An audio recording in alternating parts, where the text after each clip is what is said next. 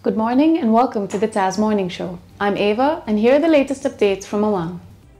A number of international officials praised the efforts of the Sultanate of Oman in the field of human rights and the progress made in signing 7 out of 9 international agreements in this aspect.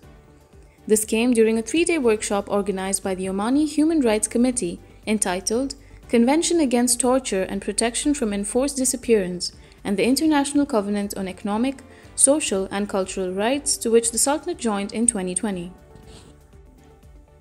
The General Secretariat of the Tender Board announced the launch of its first unified tender for the purchase of government vehicles. Through this tender, the GSTB aims to enhance efficiency to meet government needs of vehicles and improve and speed up attrition procedures. The National Museum will be closed temporarily on Wednesday for 2 hours from 10 a.m. to 12 noon. Thank you for watching the TAS Morning Show. Follow the Arabian Stories for the latest updates.